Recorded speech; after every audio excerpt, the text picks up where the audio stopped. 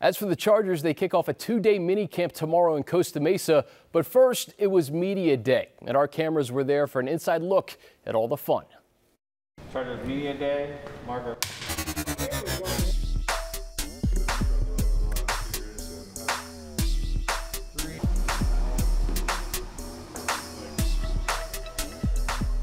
We all, have high expectations for ourselves and for our team. And if all of us are performing at a high level, the Chargers will be a good squad.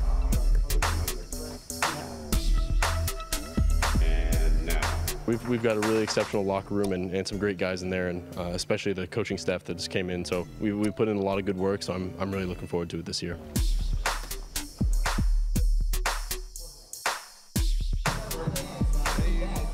Official.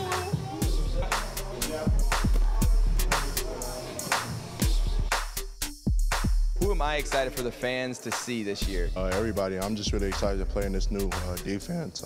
Number 10. Always excited to see the best receiver in the league, and that's Keenan Allen.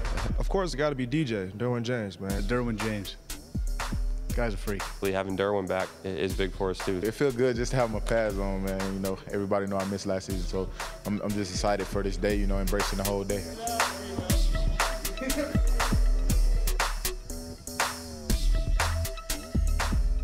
Action.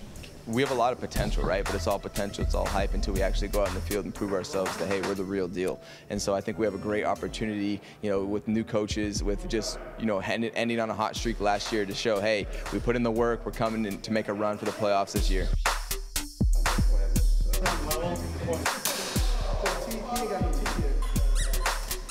That's five. That's my boy, man. The Chargers Impact Fund partnered with 2 different shelters to get a 16-month calendar printed with dogs and cats. We're so excited that we have players here getting really cute pictures with dogs, and it's been a lot of fun so far. You allergic, man? Me too.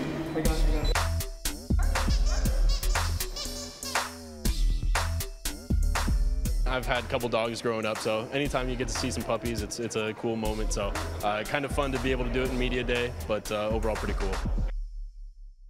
What a fun day. Big expectations for the Chargers in 2021.